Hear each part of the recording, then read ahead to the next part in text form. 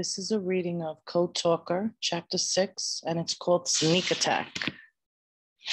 From then on, I took a special interest in Japan. I read everything I could find about it, including articles in newspapers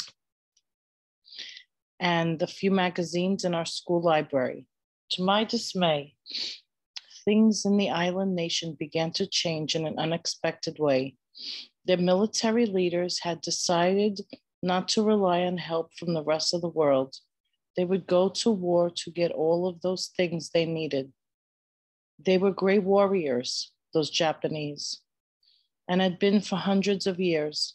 In the past, no enemies had ever been able to invade their sacred islands. Now, though, their interest was not in defense. They built up a big army and navy and attacked other countries around them. Soon they had defeated the Chinese and taken over many other islands in the Pacific Ocean. They said it was their divine destiny. The whole Pacific Ocean was meant to be theirs alone. On the other side of the world in Europe, the Germans were saying similar things. It was Germany's destiny to rule their part of the world. They too went to war and conquered other nations around them. They formed an alliance with the Japanese. Many people in America were now worried. They feared that the time might come when America would have to go again to war. They feared the time might come when America would have to go again over to Europe and fight, as they had done in my grandparents' time during World War I. And America had soldiers and sailors in the Pacific Ocean, in the Philippine Islands, and on the islands of Hawaii.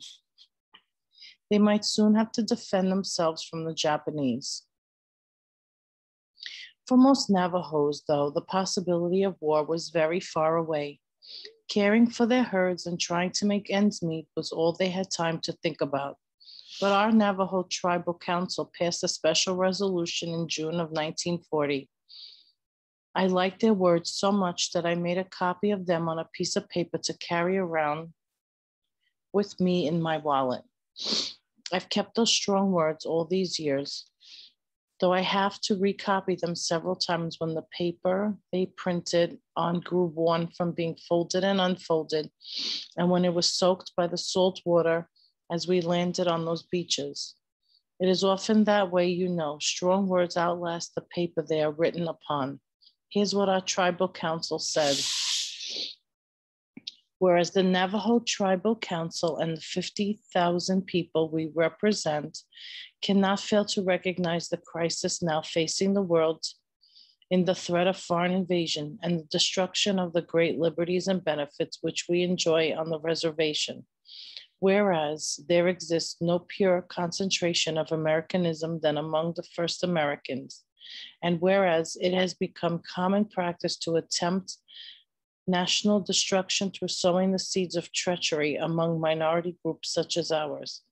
And whereas we hereby serve notice that any un-American movement among our people will be resented and dealt with severely.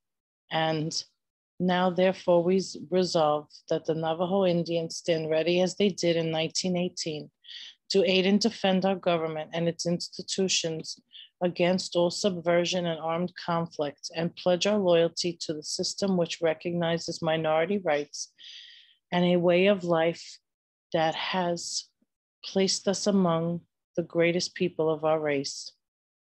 If our help was needed, we Navajos would be ready.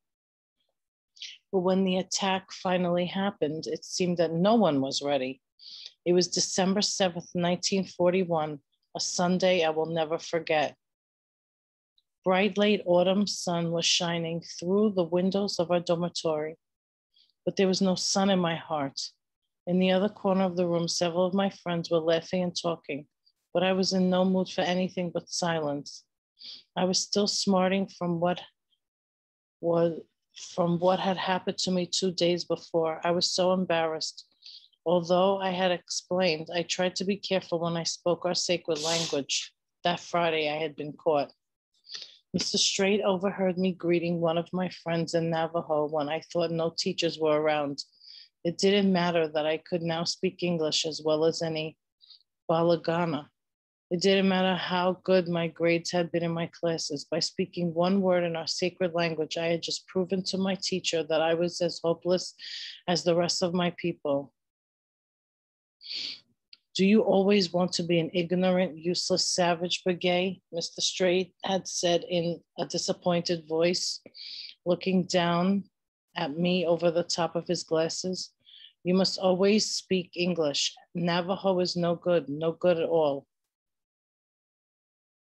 Then he had placed me in the front of the whole class with a dunce cap on my head. That Sunday, I sat by the window in the dormitory living room. I had my hands on my head, remembering how that dunce cap felt and how foolish I must have looked to everyone. Even though my classmates had all politely averted their eyes from me while I was up there, I was both sad and angry. Would the Balagana never respect me because I was a Navajo? Did I really have to give up everything Navajo to succeed in the modern world? Suddenly, Tom Nez came running into the dormitory living room. We've been attacked, he shouted. It was on the school radio. Some of us looked out the window to see if the enemies were close by. All we saw were the familiar hills and the dusting of snow that had fallen the night before. We left the dorm and went running into the main school building where the radio was located. Mr. Straight was at the front door. Come with me, Mr. Straight said. His voice was tight and nervous. He led us all into the hall outside the main office to listen to the radio. It told a terrible story. The Japanese had attacked the United States at a place called Pearl Harbor. Most, if not at all, of our planes and boats were destroyed. Many people died. We turned to our teacher, but he looked confused. He looked as confused as we felt. No one seemed to know what to do or say. Perhaps those Japanese will attack the Navajo reservation next, Tommy Nez whispered.